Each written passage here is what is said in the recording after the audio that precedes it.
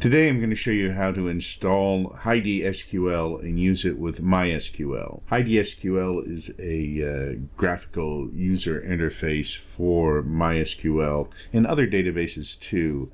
So you can use it with multiple different databases, including MariaDB, which is another open source fork of MySQL.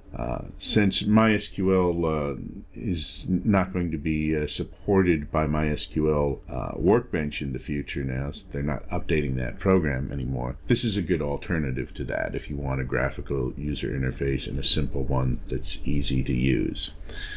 So you're going to go to HeidiSQL.com and click on downloads here, and you're going to download the install program. And I already have downloaded it here, so we're going to run it. I'm going to install it for all users in this case. Accept the license agreement. You want to select what drive and directory you put it on, but I'm going to use the default. Pretty much I'm going to use default on all of this. And we're going to go ahead and launch it now. All right, so it opens up this window right here, and we're going to go down here to New to create a new connection profile. So as you can see here, we have over here different types of SQL databases this will work with, which is one of the advantages to this. If you're working with multiple different types of SQL servers, you can use the same interface to do a lot of the tasks you would do on them. So it's a good interface to set up. So by default it has MariaDB or MySQL, which is what we're going to use here.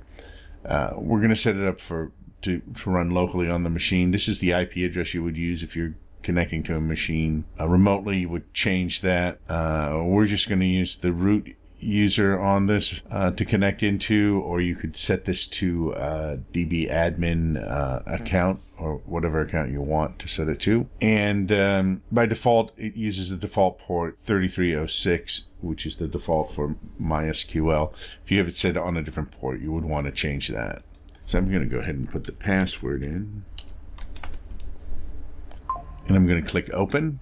And here it opened our MySQL database. Here over on the left side are our different databases and the tables. I set up the Sequila and the world examples from MySQL. So if we went into here, we can actually see the information here, and that we can look at the tables. And so the nice thing here is it gives us information about the data structure and all this. It's really self-explanatory, a lot of it, if you just mess around with it for a bit. But if we want to see what data is in the table, we can go here and actually see all the data that's in the table here. And so now we have a pretty simple, intuitive interface that we can use with MySQL and other SQL databases, and it's called HeidiSQL.